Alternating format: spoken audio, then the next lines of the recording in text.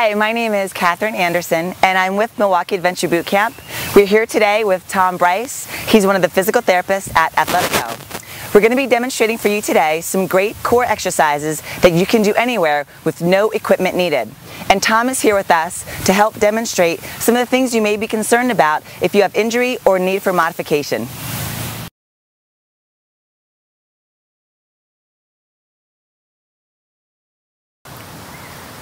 Our next exercise we're going to demonstrate here is called the Spiderman plank crunch. So we're going to demonstrate Katherine in a plank position with elbows flat on the ground, and as we sit in this isometric position, we're going to take our right leg first and bring it to our right elbow by externally rotating your knee out to the side, right? And you're going to switch back and forth. The goal is to hit the elbow.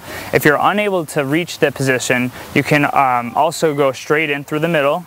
There you go. And if that's too difficult, you can try standing in a plank position with your hands straight, push-up position. Now just bring it straight in. Good. And if this becomes easy, you can come back out to the side like we first demonstrated. Spiderman plank crunch. Assume a bent elbow plank position. Straight line from head to toe. From here, you're going to take one leg, bring it on the outside toward the elbow, replace that leg, alternate to the opposite leg.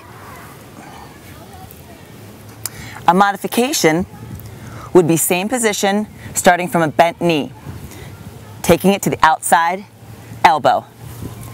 Rep ranges should be 10 to 20, and you can do this for 2 to 3 sets.